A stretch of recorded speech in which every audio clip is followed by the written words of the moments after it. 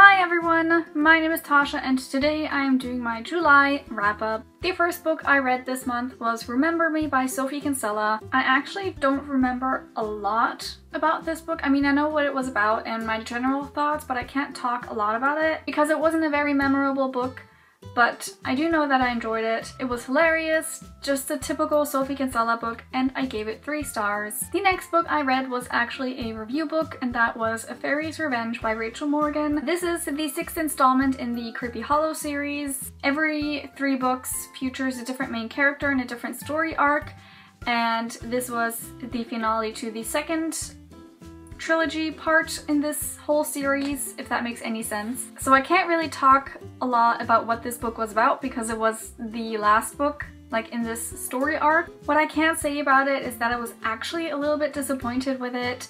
It was exciting at parts and I was emotional at other parts and I did enjoy myself reading it, but compared to the other books in this series and considering that it was a finale and those sorts, I was a bit disappointed. There was something, I'm not quite sure what it was, but something was just missing for me. Also, a lot of parts were very predictable in my opinion, so unfortunately I could only give this book 3.5 stars. Nonetheless, I'm still very excited for the next 3 installments in this series, which will feature a new main character, and I can't wait to find out who it is. At this point of the month, I was kind of struggling with my reading. I found it very difficult to just find the time and actually immerse myself into a book, so I wanted something short, and I picked up Kindred Spirits by Rainbow Rowell. This is a short story that she released for the World Book Day in the UK. This book is about Elena. She's a massive Star Wars fan, and she's planning to camp out in front of the cinema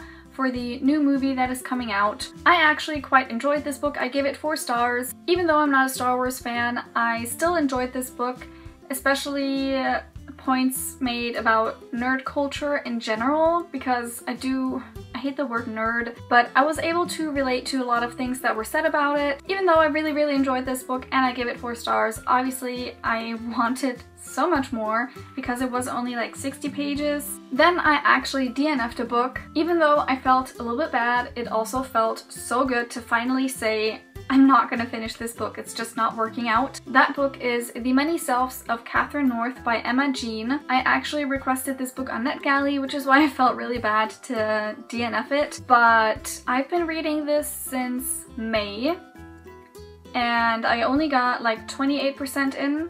Yeah, I DNF'd it at 28%. I tried so many times and I just could not get into it.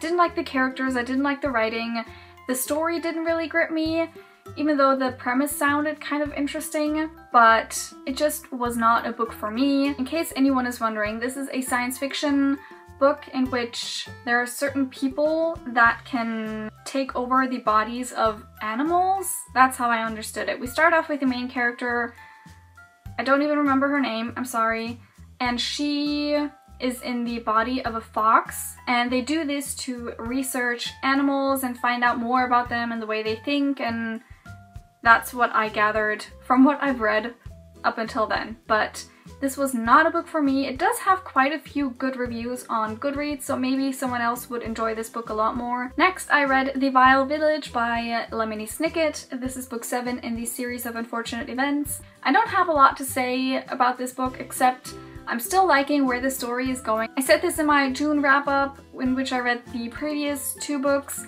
and I really enjoyed book 6 because I liked where the story was heading, and I still feel the same way about this book. In this book, the 3 orphans, Violet, Klaus,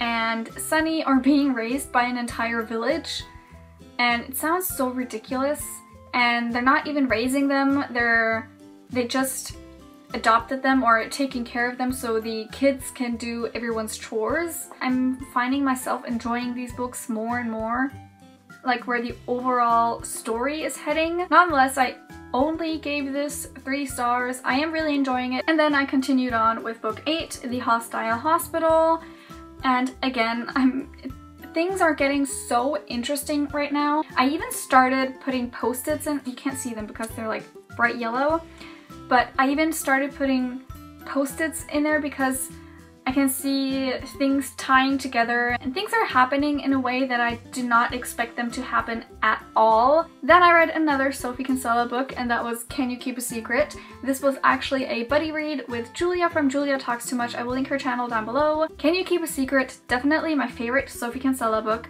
I enjoyed it so much. It was hilarious, it was swoon-worthy, and even though it was quite cliche at parts and predictable, because now that I've read a few Sophie Kinsella books, I can see that she has like certain patterns that she goes with her characters and the way the story progresses, but it was still so enjoyable. And obviously the stories aren't the same, but you can kind of expect what happens.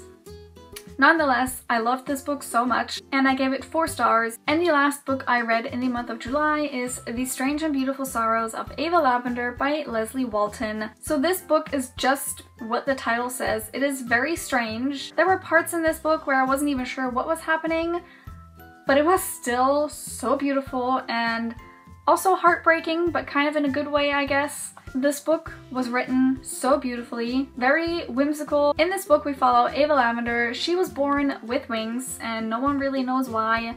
And the story actually starts with her grandmother growing up, and then her mother being born and her mother growing up, and then obviously Ava Lavender being born. I'm not even sure what to say about this book because I'm not entirely sure what actually happened all the time, and especially the ending. I was so confused, but oh, so many feels. I actually threw my book across the room at the ending and I had to message Knock about what happened because I wasn't sure if it actually ended the way I thought it ended. If you like strange and whimsical stories, I definitely recommend this one. The writing and the way the story was told actually kind of reminded me of The Raven Cycle. Not that the writing style is the same or the story, but just the way the story and the words made you feel. Like I said, I was quite confused a lot of times and wasn't sure what was happening, and that's how I felt about The Raven Cycle. Oh, also I gave this 4 stars.